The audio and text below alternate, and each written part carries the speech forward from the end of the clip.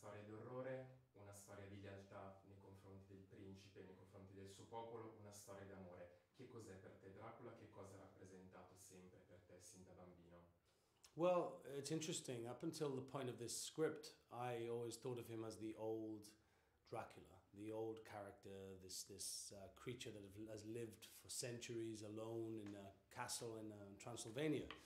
What I hadn't really just thought about was how he became that person.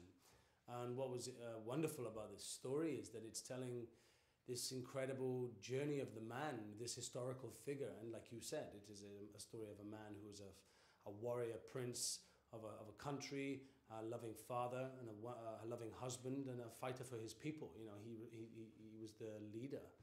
And so there's a lot of different emotions involved in this character. And I think what people will get from this film is that they will see a lot more light and shade to this sinister creature that we all know from Bram Stoker's story. But, you know, in this story, it's the origin story. So you get to see the man who is almost like an anti-hero, you know. He's fighting for what's good, even though if he chooses very dark things. Questo è il primo passo di Universal nel riproporre appunto i mostri classici. Cosa dobbiamo aspettarci da un potenziale appunto sequel e ti vedremo mai combattere al fianco di la mummia, l'uomo lupo? Cosa ti aspetti, cosa vorresti fare?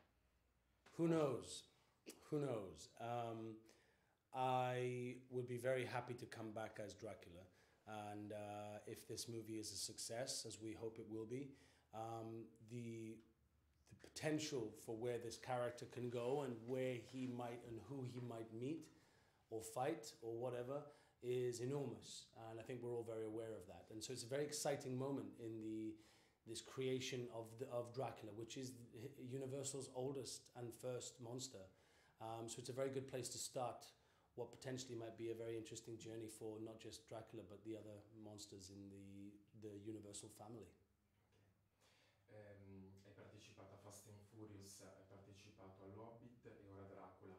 Vanno per la maggiore i cinecomic, ci aspettiamo tu, prima poi di vederti appunto in un cinecomic.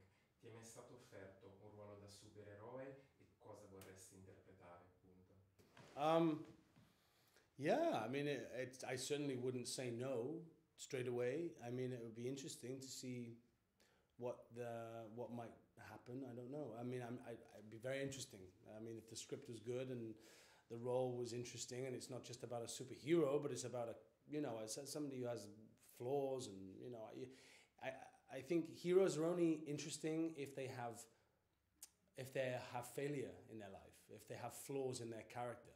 They can't always be the complete hero. You have to see the dark side of their character. So if a superhero came along that was like that, then maybe I'd be interested. But I don't know what one I'd like to play. There's a lot of them, so who knows?